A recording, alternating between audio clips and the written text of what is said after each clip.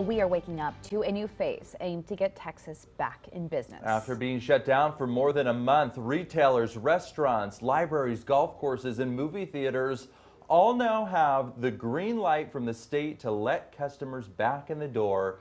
It's part of Governor Abbott's latest push to restart the economy. The day to reopen comes a day after the state reported the highest death toll in a single day, more than 50. But not everyone is ready to reopen today. For those who are, we're curious to know what safety precautions they plan to take. Candy Rodriguez talked with a local restaurant owner to find out.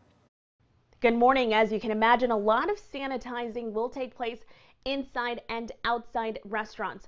I spoke with folks at Z Tejas and Poke Austin. Both restaurants will follow similar procedures. We're talking about mask requirements for employees and patrons, as well as disposable cutlery, single-use menus, to-go cups, and even single-use condiments.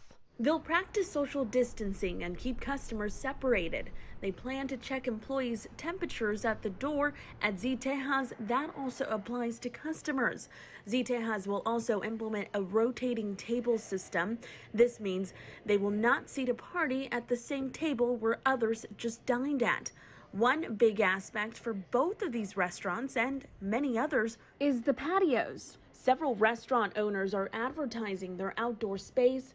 Z Tejas has 4 patio areas at its 6th Street location, and Poke Austin's patio wraps around the building. Some restaurant owners have announced they will only use the patio areas. Folks at Z Tejas and Poke Austin say they understand why. That's where your space is. That's where, I think people will feel the safest. So let's take advantage of that.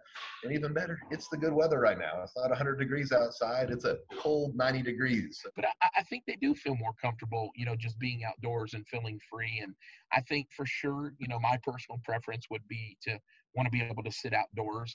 And I think that there is a little bit of safety there, and it makes people feel more comfortable. Something else to keep in mind, will restaurants actually make money on a 25% capacity restriction? That's the million-dollar question, and it's one that these men can answer. They just simply don't know right now. The Z Tejas COO tells me even if they don't make money, his goal is to keep his employees working and give the community hope. But they both say 25% is better than zero. Back to you. And hey, if you are thinking about gathering with others tonight for a dinner reunion, think again. Now is just not the time. The governor's orders have made it clear no more than 6 people to a table.